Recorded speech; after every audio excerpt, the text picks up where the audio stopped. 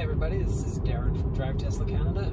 Just testing out the new 2020.24.6.3 software update that has the green light traffic control. And so far I've been driving for about 10 minutes and still haven't come across any green lights with someone in front of me. But now I'm a little bit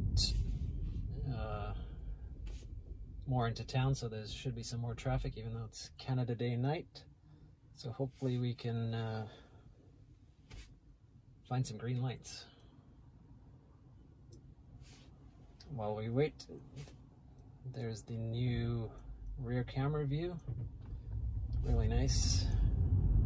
You can turn the side cameras off, back on.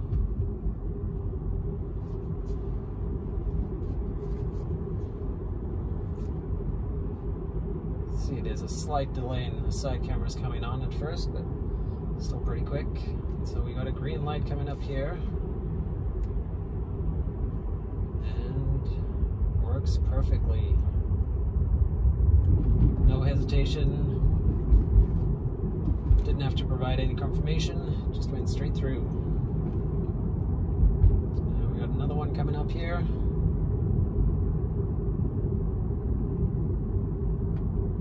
So it doesn't even give the warning on the screen to say that there's traffic control coming up. You just can see the green light, the green line, and through it goes.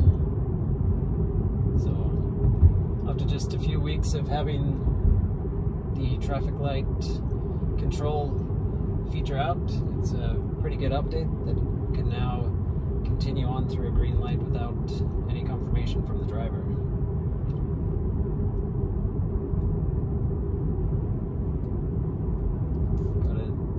Light coming up here, just turned green, so let's see what this one does.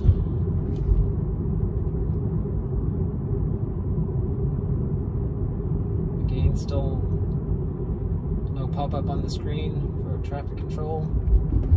There's the green line, green lights, and through it goes. So far this is working really well. Now we got a red light coming up, and there's the pop-up showing there's traffic control coming up, and we're slowing down perfectly. That car turned off into the turning lane, but there's still a car in front, and there we go.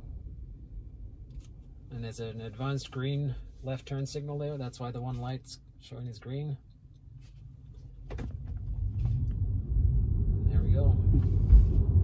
Have it there, I hit the gear stalk to confirm to continue through the green, but it followed the car in front and just took off by itself.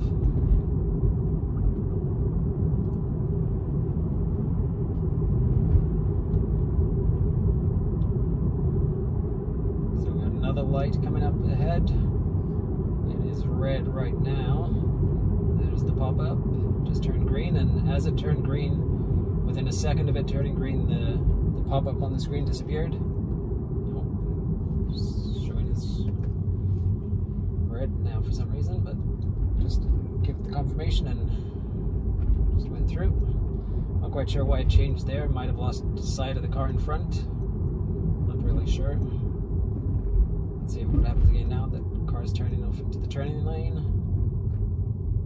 and we're coming to a stop. So I gotta say, after just a couple of weeks of having this feature out, really impressive update. It's working really well. So as long as you have a car in front of you. So the longer this feature is out and the more people use it, the better it's gonna get. So if you do have it on your car, try and use it as much as possible. Okay, we're gonna sign off there and we'll see you guys later.